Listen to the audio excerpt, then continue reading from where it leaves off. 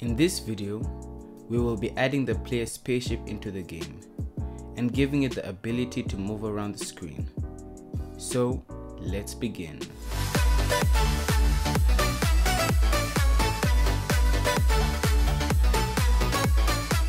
To get started, we're going to go to the bottom right of the screen and add a sprite.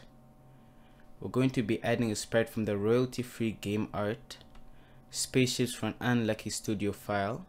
We'll go to the spaceship art packet and then go to blue and scroll to the bottom to spaceship enemy, and this is going to be our player sprite. And we'll then want to change its size to 35 and rename it to player. Next, we want to start adding the code for our player so that we can move it around the screen. To get started, we'll go to events and select when I receive start game. We will then select motion and we'll go to 0 in the x-axis and -120. This will be where our player starts off in the beginning of the game. We will then want it to point upwards, so we'll select the pointing direction block and make it face upwards, which is pointing direction 0. Next, what we'll do is go to control and select the forever loop, and then we'll select two if statements and place them inside the forever loop. We'll then go to sensing and take the key block and we'll put it in the first if statement and the second if statement. You can use any controls, either the left and right arrow, or you can use the A and D arrow to move left and right. We will then say if we press the A key, we'll then move left. So we'll select the change X by -5, and this will be the speed of our player. And to move right, we'll change the X by +5, and we'll put this under the if D is pressed. Next, what you want to do is add rotation to our spaceship. In order to do that, we'll then duplicate this and remove everything, and then go to control and select the forever loop. We'll then go to motion and select the block point towards mouse pointer. But then we want to set limits to how far the spaceship can move, because we do not want it facing downwards, as there will be no obstacles to shoot downwards in the game. We will go to control and select two if statements once again and place them under the point towards block.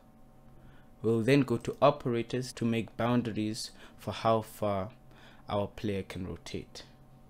We'll put the greater than operator in the first if statement and the less than operator in the second if statement. We'll then go to motion and select the direction blocks.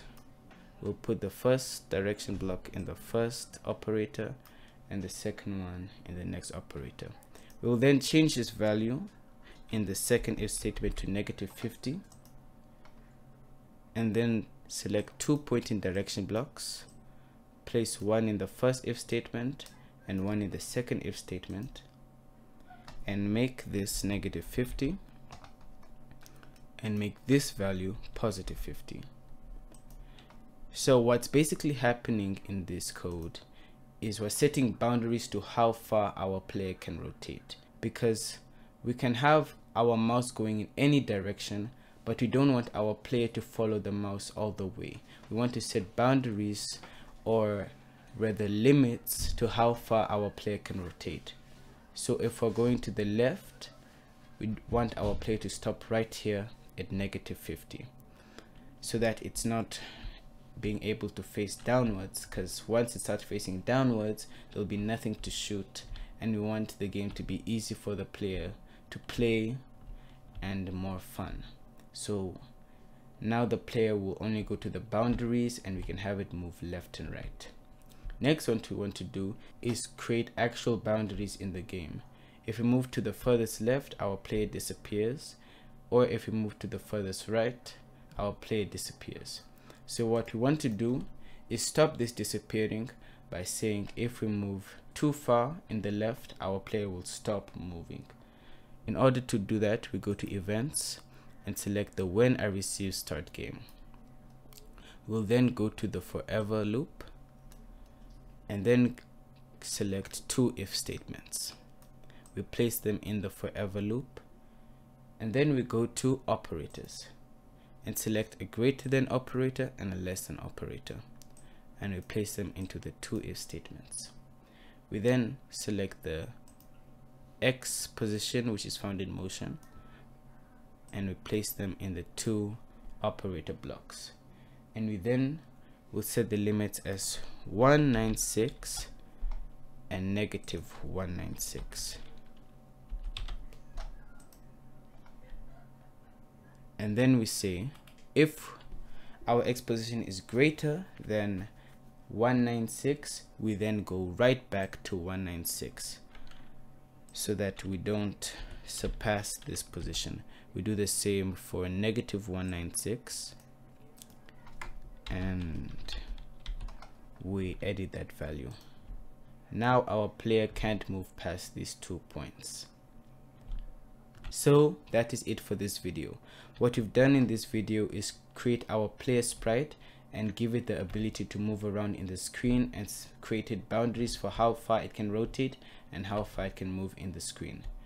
In the next episode, we'll give the player the ability to shoot from its spaceship and also add asteroids to destroy. So make sure to like and subscribe so you don't miss the next episode. Goodbye.